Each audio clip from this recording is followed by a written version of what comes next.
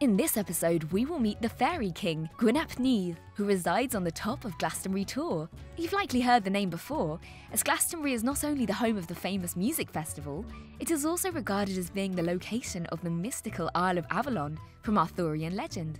Surrounded by countryside, the town is full of interesting and unique shops that reflect the New Age and Neo-Pagan communities that are based there. But I hope you brought some sturdy footwear with you, because we must travel on through the town centre and up the steep slope of Glastonbury Tor. Tor is an old word of Celtic origin, meaning hill, and Glastonbury Tor is a hill that protrudes from the Somerset levels around it. It is a stunning feature of the area and can be seen from 20 miles away. The roofless tower that sits atop it is the ruin of St Michael's Church, the second to be built on that site, and was demolished during 1539's dissolution of the monasteries. The Tor is a sacred site, and many people make the pilgrimage to the famous landmark from all around, as it has strong links to many religions and ancient legends. From here we can look down at the beautiful countryside below, with trees and lush green spaces sprawling towards the horizon for miles around. Enjoy the view, and the story of St Collen and the King of the Fairies. St Collen was an abbot who was based in the magnificent abbey in Glastonbury. He had spent much of his life travelling, but eventually he had decided that he wished for a more peaceful, steady life, and so he set up a humble dwelling on the side of Glastonbury Tor, perhaps near to the sacred waters of the Holy Chalice Well. Collen was enjoying his new life in the beautiful Somerset countryside. But as time passed, he began to overhear talk that concerned him greatly. He had heard the name before, discussed only in whispers, but today he overheard two men brazenly talking about the Fairy King, Gwyn. It had been a long time since he'd heard talk of such a creature, and after having dedicated much of his life opposing old pagan beliefs, to hear such talk of a fairy right outside his cell of all places was an insult. The men seemed to hold the creature in such high regard, to worship him even. This was far too much for the abbot to handle. He stormed out of his cell and confronted the men. Who were they to talk of such a demon? The men warned Collen, saying that he should know better than to talk ill of the Fairy King. But Collen was unimpressed and shooed the men away. Time passed and he thought no more of the Fairy King. That was, of course, until later, when a loud knock reverberated around his cell. He answered the door, and before him stood a fair-haired man, his hands covered by what looked like two mauve foxglove bells.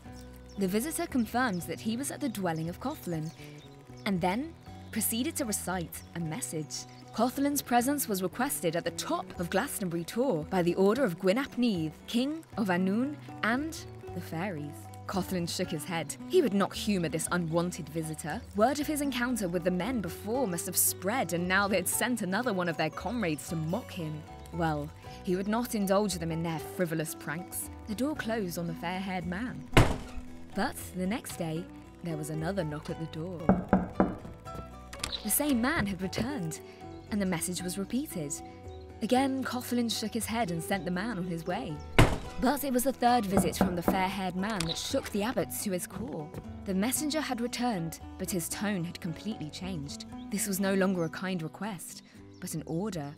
If Collen did not meet with the king, terrible things would happen.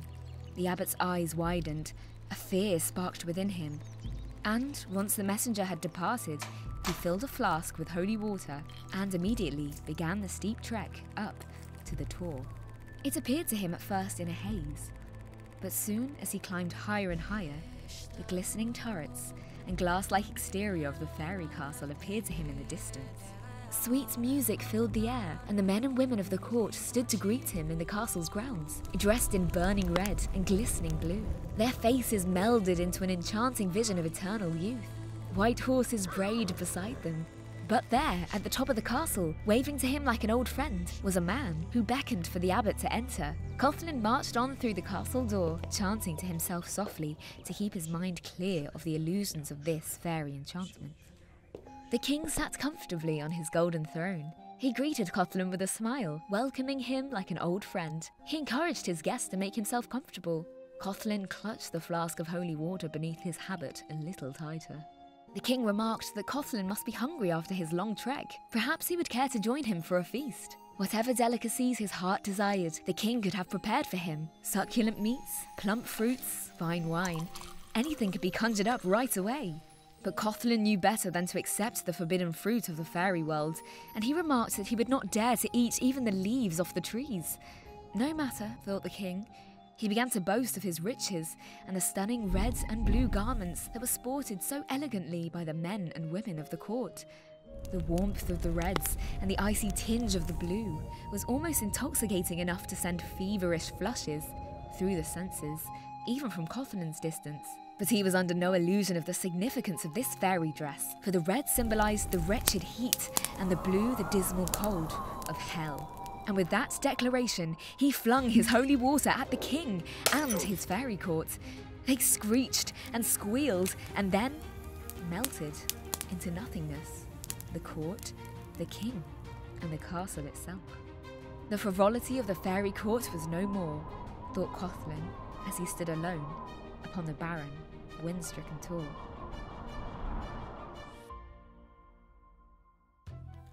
So that was the story of St. Collen and the King of the Fairies. My retelling was based on the version told in Pagan Portals by Danu, as well as the version in New Light on the Ancient Mystery of Glastonbury by Michell. But the story itself is thought to have originated from the 16th century manuscript, The Life of St. Collen, which is spelt Collen.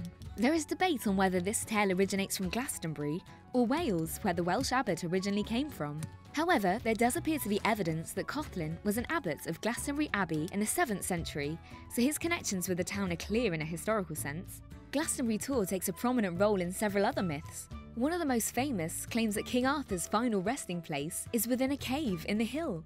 Danu proposes an interesting theory and suggests that perhaps Collen didn't destroy the fairy castle at all and was simply banished from it for his disrespect, as it is commonly noted that fairies have the power to only appear to humans of their choosing. Another traditional fairy theme that appears in the story is the apparent danger that comes from a human sampling food from the fairy realm, which is a motif that often appears in similar folktales, and can perhaps be linked to the pomegranate seeds in Greek mythology that bind Persephone to the underworld. This is also a good example of how Christianity began to overlap with, absorb, and perhaps even vilify traditional pagan deities, traditions, and beliefs. So, what do you think? Did Gwyn ap Nudd truly hold his Faerie Court atop Glastonbury Tor? Or was this all a religious fable, warning against the pagan beliefs of the past? I'll let you decide. I started a tradition several years ago of visiting Glastonbury Tor to welcome in the autumn season and get a final glimpse of the green trees before they begin their autumnal transformation. It really is a beautiful place and definitely has a kind of magic and spiritualism about it. The climb to the top of the Tor is also really enjoyable, and often there are several grazing sheep to keep you company on the way. If you'd like to take a break from our virtual trip and visit the Tor for yourself, then you can take the signposted route from Glastonbury High Street, up past the ancient Chalice Well, and onto the top of the Tor, where Gwyn ap Nudd is supposed to reside. The area is a National Trust site, but is free to visit. Thank you so much for visiting Somerset with me today. This part of the country holds such a special place in my heart. It's where I grew up and where my family still live to this day, so it was really lovely to share some local stories with you. I know I will certainly be visiting Somerset again soon, but I hope that you will too. Anyway, we've come to the end of our journey, and it's time for me to leave you. So, until next time, goodbye!